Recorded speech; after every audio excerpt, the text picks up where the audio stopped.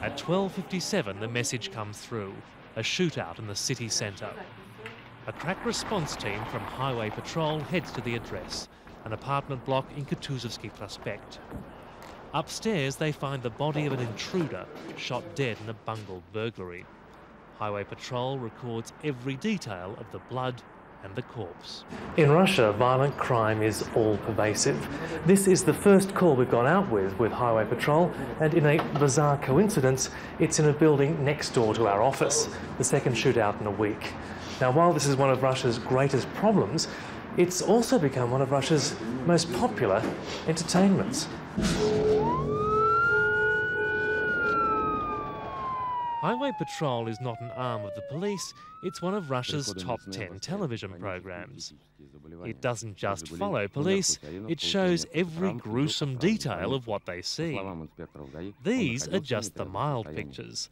Some of it is far too graphic for our program to screen. But this is prime time, even dinner time entertainment. Kids can switch on the telly at 5:30 p.m. to see real-life corpses, car smashes and mutilations. Ну, я не знаю, для кого эти сцены покажутся откровенными. Может быть, для иностранного зрителя они откровенны, для нашего отечественного зрителя они отнюдь таковыми не являются. Highway Patrol is part of the stable of TV6, one of Russia's 6 national networks. It's a young industry run by young people making new rules. Ivan Demidov hosts the TV6 music program. At 34, he's one of the oldest people working here. He's also the station director. Мы фактически начали открывать велосипеды, потому что у нас не было самого главного. Мы не общались... То есть я до 89-го года не видел ни одной западной программы. То есть фильмы-то мы еще видели, условно говоря. А телевизионных опыта коллег, которые весь мир... Да, как делать ток-шоу, что такое ток-шоу вообще, или какие-то еще передачи. Поэтому многое придумывалось самим. Много, ну, на уровне, знаете чего... Брались какие-то журналы, читались о ток-шоу, и мы представляли, как оно должно выглядеть. Ну, в общем, что говорить? Группа «Лицей», встречайте!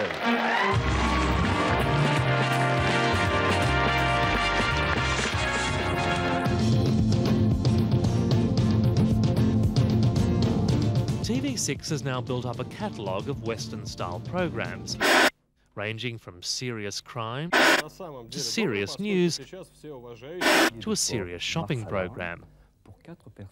Their production standards rival most Western television, but they have a distinctly Russian flavour.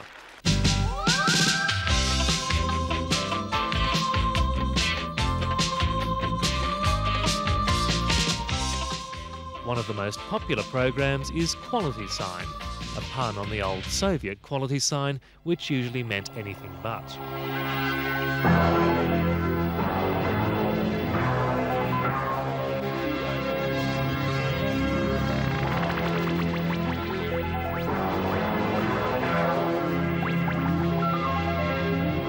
Anyone prepared to join the queue gets a guaranteed minute of fame. Приз от журнала «Недельная поездка». And they can do anything they want, literally.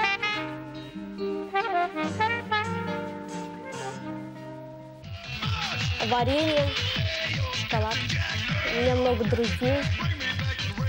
У меня есть замечательная... И сейчас мы с каждым годом добираем все то, чего нам не хватало, да, в чем весь западный мир спокойно жил и развивался, а нам не хватало. Поэтому иногда переборы происходят, иногда уж слишком мы, да, доходим до каких-то карнавальных, усиленных вариантов. Но, в принципе, вот эта тяга к нормальному, к развлечениям, и телевидение – это прежде всего развлечение.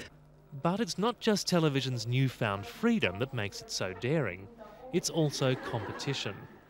Programmers know that if they don't push the boundaries of what's acceptable, someone else will. Им появляется выбор. Либо пройти на суперигру и, продержавшись 5 минут, выиграть автомобиль в этой же игре. Тяжело, но это реально. Highway Patrol was recently challenged by the ultimate in reality television. Перехват, meaning interception, didn't just record police drama, it created it. Contestants were given a car and a camera crew. They then had to outrun the highway patrol in real high-speed chases around Moscow. If they could evade police for 35 minutes, they won the car. Even more surprising than the program itself was the fact that police gave it their full cooperation. Угон двух иномарок по марке Дэвид. В первом случае с улицы Лобнинская, это Дмитровский район, север Москвы. Camera crews were also able to travel in patrol cars. The program soared in the ratings, but after a couple of months it was put on hold. By then, it seems, senior police had decided there was a limit to what police should do. But what about television? Здесь главное все-таки есть ответственность не перебрать, не построить все на зле, что ли. Понимая, что может быть и интересно для зрителя посмотреть смертную казнь, но нужно все-таки внутреннему телевизионному человеку быть ответственным за такую работу со зрителем. So, dead bodies are okay, but executions are over the top. It's not the sort of television that some idealists may have hoped for after the end of communism.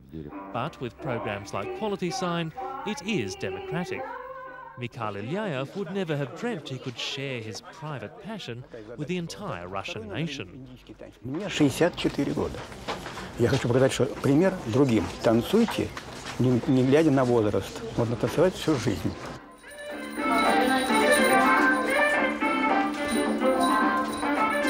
Viewers are no longer being fed what the government thought was good for them. Now they're getting anything they want.